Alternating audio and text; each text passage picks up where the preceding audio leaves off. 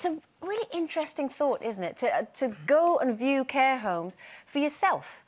Is that something you would ever look into? It's really funny, isn't it? Because we often talk about care homes and what we would do with our own parents. And it struck me that I'd never thought of that. I never thought that actually you could take yourself off and go around and have a good snoop around and meet people and make your own, you know, your own judgments. But then also what came up to me, it's really strange. I would like fight tooth and nail. I would want my parents with me and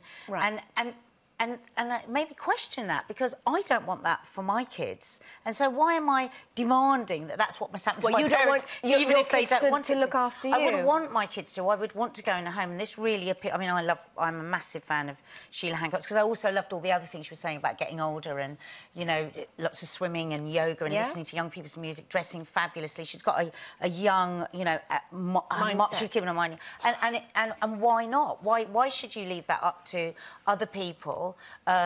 With all the trauma that must go alongside finding a home, why not do it yourself? Well, also as well, it's normally a decision that's made almost too late. Yeah. Once the person that you're thinking of putting into a home, it needs it. Because when you're still cuddly Nan and you're lovely to have around the house, but if you've become, you know, I'm thinking of myself, if I've then become infirm and a burden to my children, I would like to know that I've already sorted that out. So for me, I think it's a very difficult subject anyway, because I think it's quite disturbing, really, because I mean, my father went into a home and I remember him closing the door and just weeping to the point where I couldn't stop.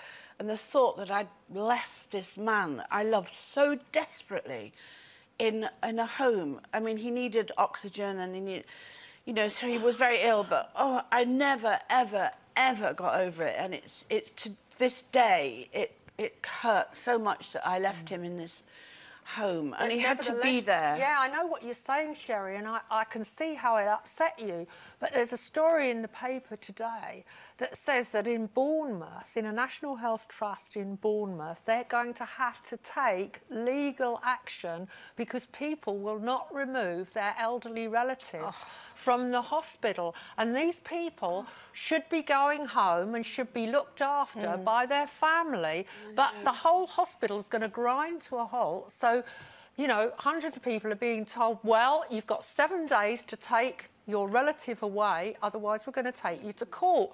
And this isn't the first time that it's happened. Other hospitals and other NHS trusts around the country have done that, have threatened legal action. It's almost as if too many people in this country just don't want to face up to their responsibilities and they want someone else to look after But the point, their and I relatives. agree with you, but with my father, he needed constant oxygen, he needed help, and physically, I had to earn because I had to help him, and I physically took responsibility for him, and you put him in the place where you couldn't have cared for him properly at home. I didn't know how to. I didn't know how to. You did the right thing. As far Does as that make you think differently about what you Well, would I was just going to say, as far as me, I mean, I know. Oh God, I would hate Keely to have to cope with me or do anything with me. I just want somebody to give me a bottle of gin.